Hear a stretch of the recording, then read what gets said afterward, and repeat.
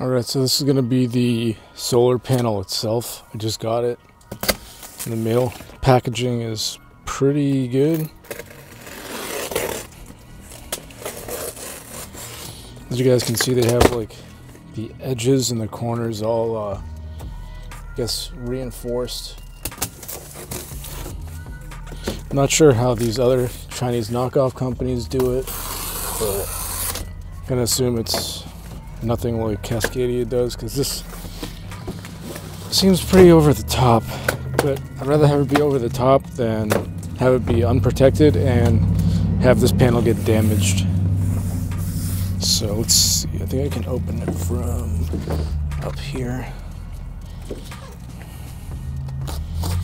The packaging on this is, like I said, super robust. And then, I don't know if you guys will be able to see it in here, but it's wedged in between honeycomb cardboard, it looks like. I guess this is going to be the directions. I'll put those off to the side. That's a pretty thick book, so that's impressive in itself, in and of itself. It looks like it comes with an application kit here. Some of these for cable management, I assume on the underside of the hood. It comes with 3M adhesion promoter, 2 of those. Comes with a felt tip 3M squeegee and a bunch of small little tie wraps. It has the felt on the squeegee as well. And as you can see here, well, I'm just going to go handheld here to show you guys this. So as you can see right here, that's going to be the cabling that comes from the solar panel that's going to feed into the controller unit. And like I said, is a closer look at the contents of this bag.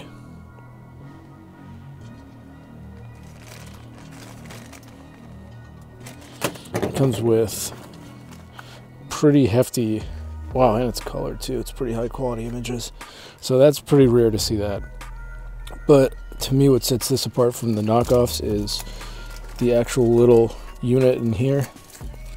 Has the Cascadia emblem on it. Like I said, it comes wedged in between that corrugated cardboard. Like I said, on the edges, I'll give you guys a closer look at this. You have this around all the edges and the corners. This is packaged up like super good, so I'm not too worried about any damage to the panel. Alright, so I'm just going to cut the tape on these edges here. That way I can take apart this corrugated cardboard and see the actual panel.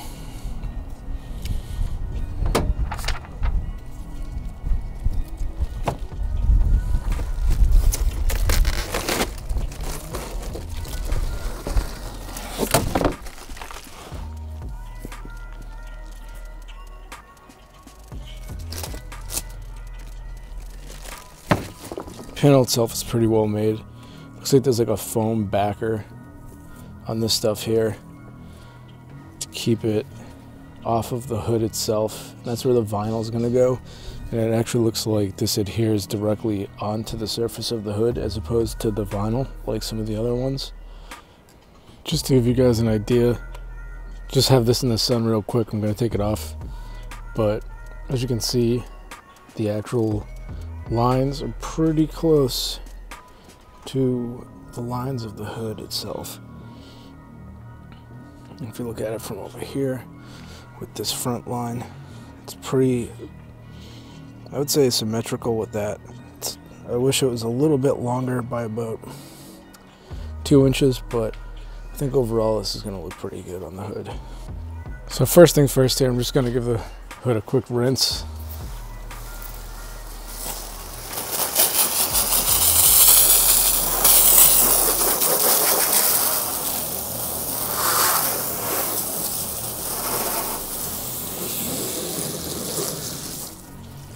For the most part, I'm not going to have to worry too much about debris on this because this is where I had vinyl previously.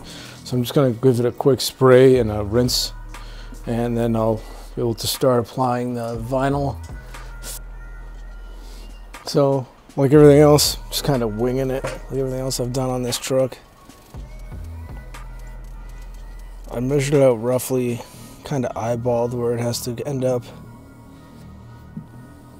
I think it's pretty close. So I'm just gonna work this slowly, methodically, from the center out. There's a little bit of creasing in here. I'm pretty sure that's probably my own fault. I'm trying to do this myself, and it just so happens that it's kind of windy, and I got a piece of shit stuck on the back of the vinyl.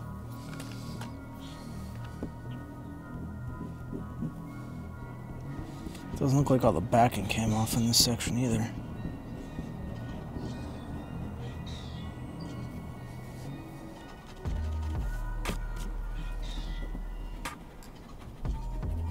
So I'm just gonna hit this with water since there's already soap on it. Real quick.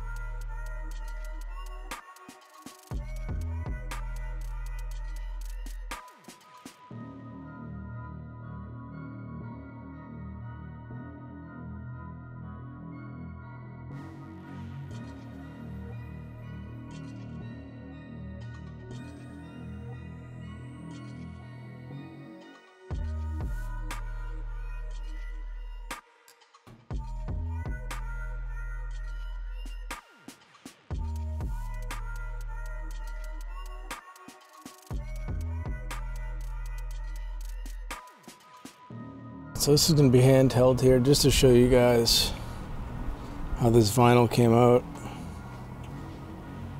It's pretty good. It says you might need to use a heat gun. I didn't have to in this case. I was able to squeegee out any air pockets or imperfections.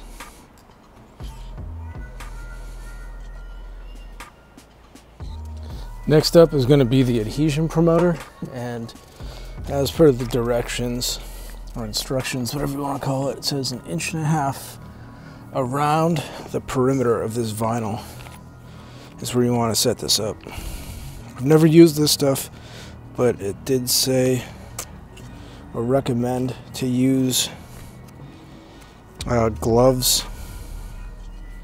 Now I can see why. It's pretty, seems pretty f***ing, oh god.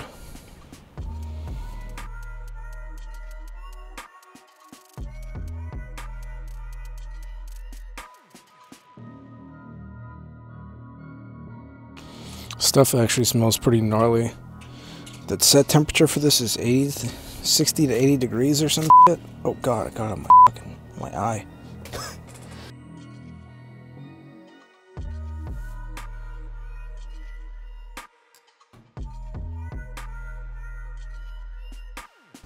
So I have it like roughly placed. I just gotta get some tape out. This painter's tape. I'm just gonna tape these edges. Like, I haven't measured a single thing. I'm just doing this by eye.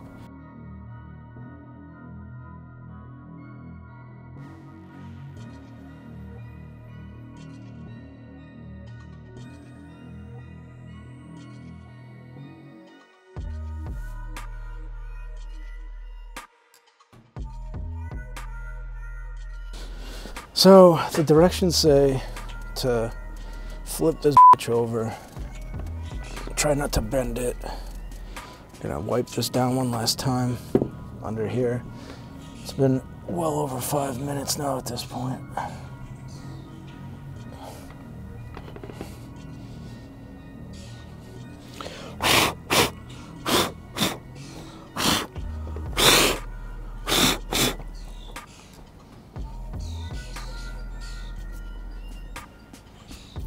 Let's wipe down the back of this also.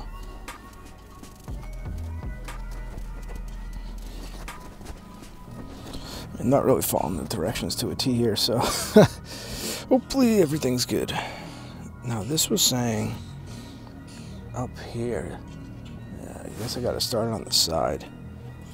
So I pull about 1 inch off. There you go, there's 1 inch. Get that wound up with the tape over here. Get that lined up with the tape over here. there, and there. And I'll set to pull like 6 inches, push down here. All right, that's it. It's official. It's started. There's no going fucking back now.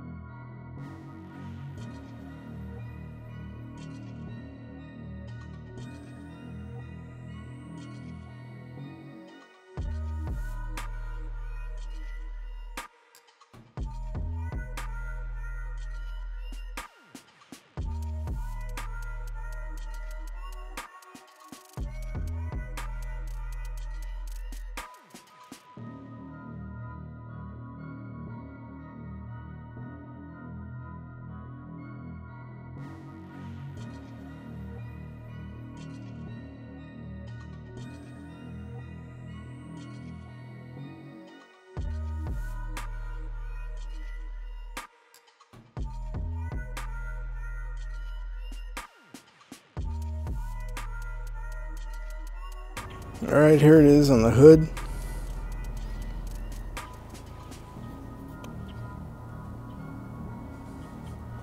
It's pretty close in terms of the dimension and kind of how it flows with those lines on the side. It's super close. I'm impressed. Like I said, this was originally for a Porsche, but I mean, it looks pretty good on the Frontier, to be 100% honest with you guys.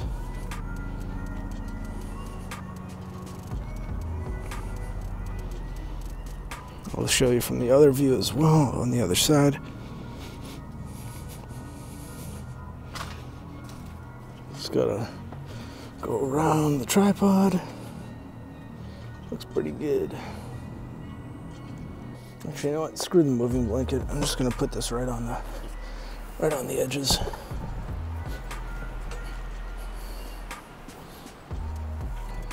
I assume the 25 pounds will be enough.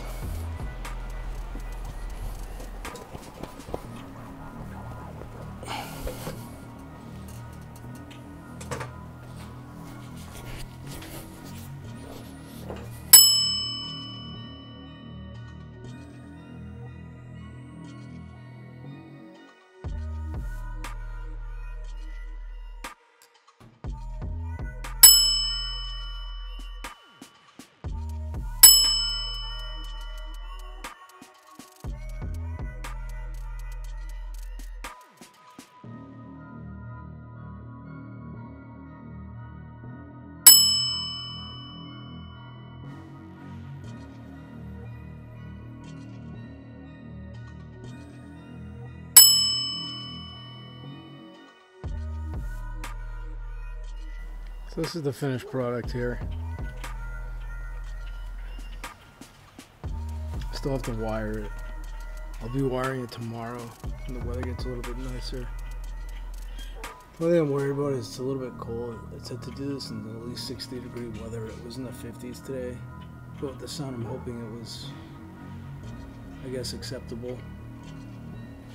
But as you can see, it follows the lines perfectly on the hood. It actually fits really good. Alright, so day 2. The panel now has been on for close to 24 hours and haven't had any issues. Just gonna wipe all this grime and grease off of this underside here. Just gonna be using the included stuff here in the kit.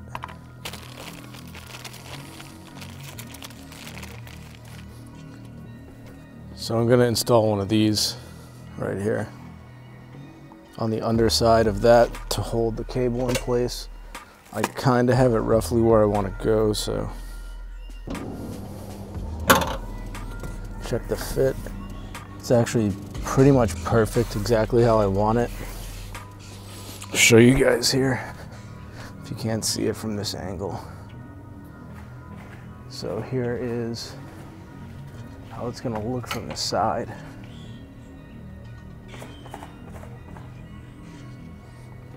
Now we just set this back up here.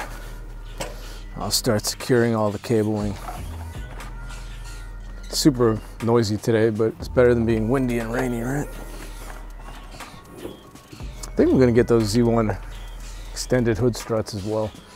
This vehicle kind of sucks to work on sometimes because there's not really much room under the hood that open. One thing you guys got to invest in. I broke my last set, so I just picked up another one today. Like 13 to 15 bucks, I think. The little Klein diagonal flush cutters. Like, it will cut the tie wrap perfectly flush. And you don't have to worry about getting those Indian warheads that everyone loves so much. All right, so now I'm gonna cut the tie wraps I have up here.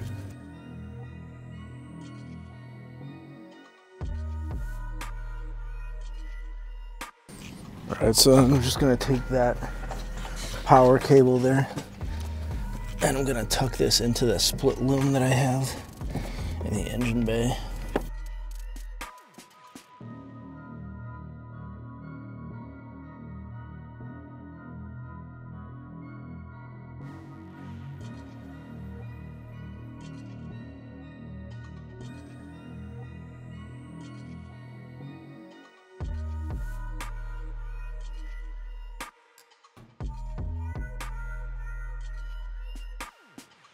Make sure everything's good.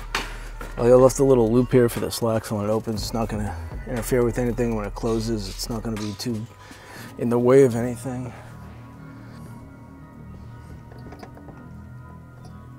I'll clean up all the wiring later on at some point. I just want to hook this up and get it installed.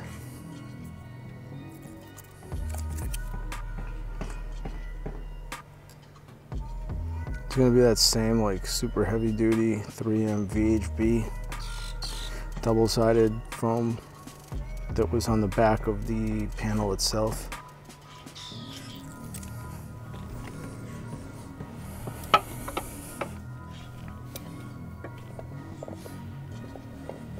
I'm wondering if I should just take this. No, I'm just going to stick it on for now. If it comes off, worst case, I can just reinstall it. It's not a big deal.